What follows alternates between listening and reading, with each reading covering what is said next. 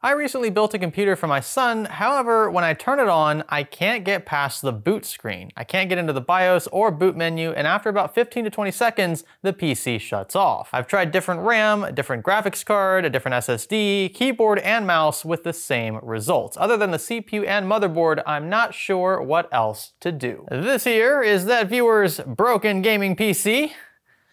Well, she's a wee bit small. In all seriousness, I think these kinds of builds are super cool. The fact that you can pack so much performance into such a small footprint is no simple feat. And inside this particular NZXT H1V2 is an Asus RG Strix Z590 gaming Wi-Fi motherboard, an Intel Core i5-10400F, a GeForce RTX 2060, and 16 gigs of DDR4. Not the latest hardware, sure, but still a very healthy combination for some 1080p and 1440p gaming. I was also informed when the owner met me that most of these components were purchased second-hand. He actually just recently built this system, only for him to run into this screen here when first booting up. And apparently he can't get past this, and I think it has a lot to do with this warning message right here. USB device overcurrent status detected. System will shut down after 15 seconds. He can't load into, let alone install Windows on the detected M.2 in this post screen, and that's about all the info we have. So there's something maybe drawing too much power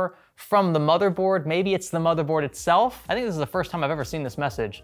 It's gonna be an interesting one. But hopefully by the end of this one, we can have the system back up and running with a fresh install of Windows. Are you ready? Stay with me. If you're planning your next PC build, then consider checking out our sponsor, VIP SCD Key. Their Windows 10 and 11 OEM keys sell for a fraction of retail and will unlock the full potential of your OS. They'll also remove those pesky activation watermarks. Click the links below to get started today, and be sure to use our special offer code SKGS for a sweet discount on a variety of options, including Windows 10 and 11, Pro and Home, and more.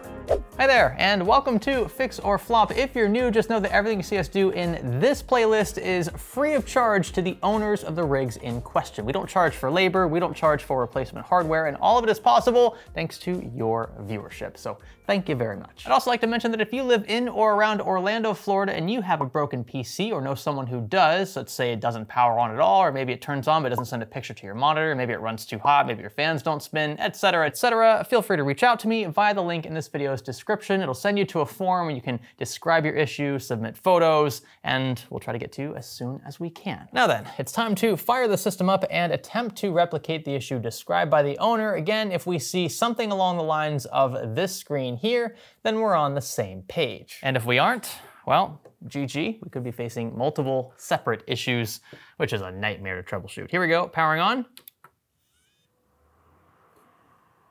All right, so that's a good start. Looks like all the fans are spinning, including this one little case fan here at the back of the H1. It's important to note this is the V2, so this has the revised riser cable, which apparently doesn't catch fire. So that's nice. We are waiting for a post here any second now. There we go. All right, so that looks healthy. And it goes right to this, where it again tells us that we have an overcurrent status detected. And true to its word, after 15 seconds, the system promptly shuts down. Now I can just simply fire it back up again, but it's going to repeat this over and over, and this is why the owner was getting frustrated with the rig. There's something either attached to the motherboard or maybe miswired that it is not liking. Heck, it could even be the motherboard itself, this being secondhand. It happens, things go wrong. Although I'd be willing to bet it's probably like a wiring issue or something. You know, this is not a lot of space to work with here. It's very easy to miswire, connect a cable where you shouldn't, and there's a lot of crunching going on as well. Some stuff that doesn't look too good, at least on the surface. Example A, now I've tried to square the camera with the sides of the case so that we're looking perpendicular into it. You can see that we've got these two DIMM slots here, only two on this ITX motherboard, of course, and the top slot is, it's bent a good bit. Just try not to bend this any more than you really have to. I feel it's also important to note that prior to picking this up, I had the owner attempt to power his system on with all of his USB devices disconnected, so things like his keyboard and mouse, all of his peripherals just detached from the system outright in an effort to circumvent that overcurrent notification. It didn't work though. We can access most of the internals by removing these two captive Phillips screws that hold the radiator portion of this AIO in place. And it should just hinge down like so. Kind of a clever design. And I think what we're gonna do is start by disconnecting all of these non-vital cables, so things like front panel, USB 2, USB 3, and well, anything else we can find. So now the only things we've still connected are the 24 pin, the 8-pin EPS, the graphics card, its supplemental power, and the DDR4, just the vital stuff. I do have one fan attached as well, just to see if the system's on or not. I'm not sure if we're gonna get LEDs or any notification from the board other than just the lights being on. Well, we actually do have the power supply fan, so we'll use that as our reference point. I'll detach the pump. This will not stay on long enough for that to affect temperatures in any serious way. Boy, if this still creates a problem, then we might have to take the platform out of the case and maybe do a motherboard swap. I don't think the card is going to be to blame. It would be weird for the card to be giving this notification here. Okay, so this is still giving us the same notification. Okay, so it says it a little further down. Yeah, overcurrent status detected. Yeah, kind of at a loss at this point of what to do next. We're just gonna have to start swapping things out one by one until something sticks. Visually, all of our USB ports look to be okay. I don't see any pins that are crisscrossed or shorted out internally here. The Type-Cs look to be okay. Nothing wrong with the RJ45 port. I mean, visually, at least on the back side of the board, things look okay. Whoops, just realized I missed the front panel Type-C connector. We'll try one more time with this, although I highly doubt this is gonna fix anything. 12 seconds later. Whoa, whoa, whoa, hold on. In hindsight, I'm really glad I tried this. That is shocking. This is like a totally different set of warnings here. This is totally normal though, like no keyboard. It thinks that we swapped CPUs and that we don't have a CPU fan connected, which is true. But we're not getting the overcurrent warning at all. In fact, it looks like it's gonna try to boot us into the BIOS for the first time since this rig was assembled. I mean, at first glance, everything looks okay here too. They're just strange. I honestly can't explain that. It looks like just disconnecting the front Type-C connector has fixed our overcurrent issue. What a shocking twist there. Again, I'm really glad that we restarted that system and tested one more time with that Type-C cable disconnected. I've never seen this before, but it works now. We've got everything else reconnected. The way that it was before, it's still a bit messy. I've got to clean that up. But the only thing disconnected is the Type-C cable. And you can see now we've loaded into the BIOS, no problem. This first fan here, this one connected to the radiator, was completely off though. And I think it had something to do with where it was connected. There's a little hub behind this bracket. And so I rerouted that fan to the CPU fan header on the top of the motherboard. And all we're gonna do here is lower the RPM a bit. So we're gonna change auto detect to PWM, and we're gonna change standard to silent. And oh yeah, that is noticeably quieter. So now the fan won't run at like max speed all the time. It'll just ramp up when it needs to. Also notice one of these front panel board screws is loose for some reason. Gonna tighten that up for him so that the power button isn't as floppy. Now there is one more test I'd like to perform with respect to the USB-C connector on the motherboard. I wanna know if it's the motherboard or if it's the cable running from the case, because as far as I'm aware, even though we have a front panel board built into the H1, it looks like the Type-C cable is just a pass-through more or less. So there might be a short in the cable itself, or the header on the motherboard might be dead. And what we're gonna do is connect another case's Type-C cable to this motherboard to see if we can replicate the issue. And that'll be, of course, from a case that I know has a known working Type-C cable to rule out that extra variable. There's another problem though. I can't get past this screen here. It like wants to load into my Windows bootable media, and then it just doesn't. It stops, it freezes, and it stayed like this for a good 5 minutes without doing anything at all. I'm not sure.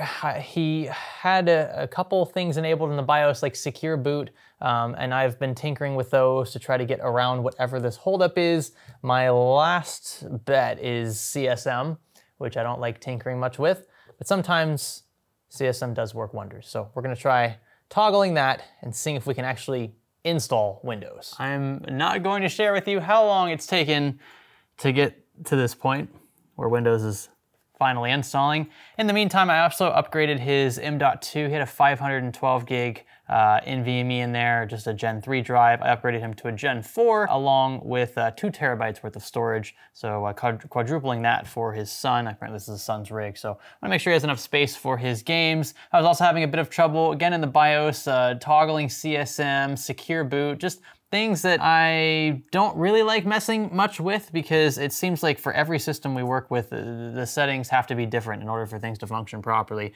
We've managed to get it up and running here, and well, I'm hoping that we don't run into any other problems because it's like 9 o'clock at night. I started working on this build like at 10 in the morning. And while that's setting up, we'll go ahead and unpack just a random extra case I have laying around. This is actually from Antec, and it has a USB-C port on the outside of the case. So we have a cable that we can plug directly into that motherboard to see if it is in fact the case to blame or the motherboard port. All right, so the system as is loads up repeatedly into the Windows home screen there for setting up for the first time. That's exactly what we want.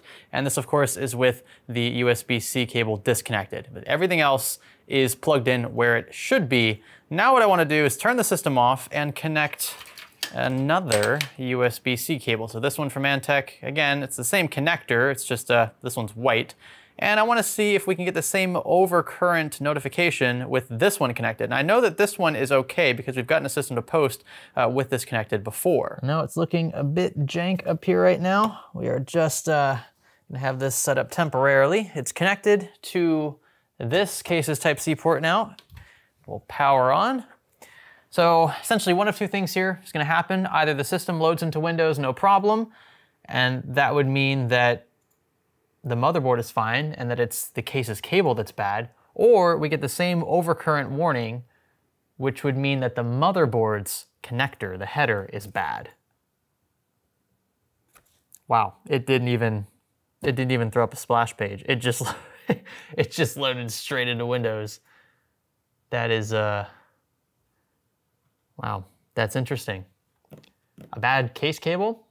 Now just for a sanity check, I always like triple checking findings. I'm going to power the system off again. We'll keep the camera rolling, one continuous shot. Or, well, if I can manage it, one continuous shot. We'll see how that works. I'm gonna power this back off, which I know is kind of cringy to do while it's loading into Windows, but this is a very quick check. We're gonna disconnect Antec's Type-C cable, and we're going to reconnect. Where to go? Where's, oh, here it is. We're gonna reconnect NZXT's Type-C cable.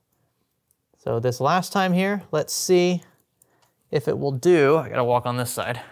Let's see if it will do what it was doing when we first started filming this video. If it does, then yeah, I mean, I expect it will, because that's what we were finding. I don't think anything I changed in the BIOS would have changed that overcurrent warning. So let's see what we get. I suppose it wouldn't be the end of the world if it did load into Windows.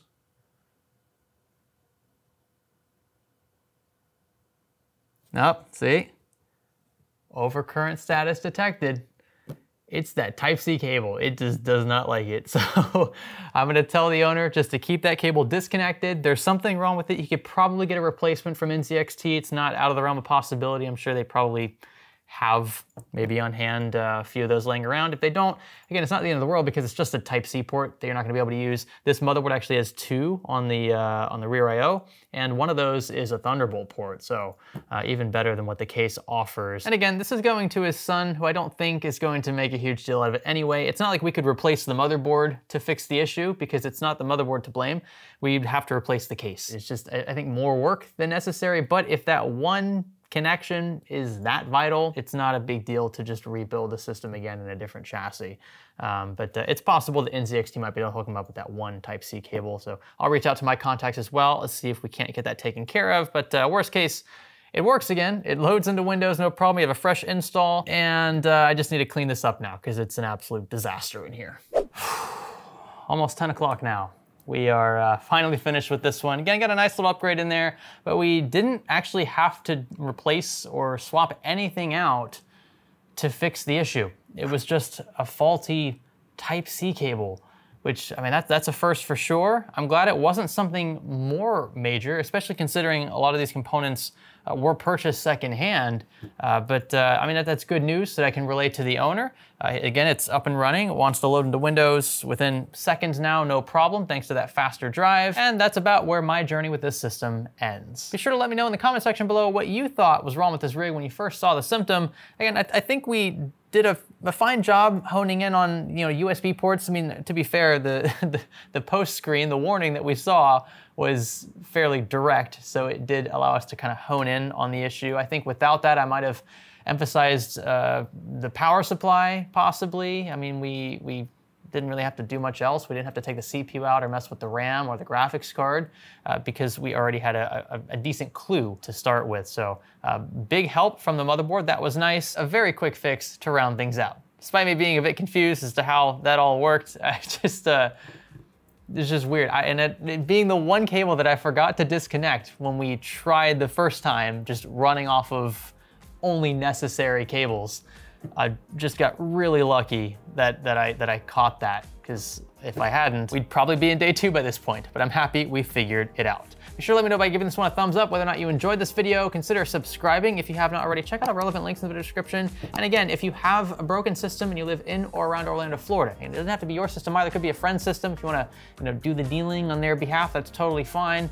Just reach out via the form below and we'll do our best to get to you as quickly as possible. Again, no charge at all involved. We make money on the back end by making videos like these, and your viewership is, that's the whole reason why this is possible. So thank you so much for watching.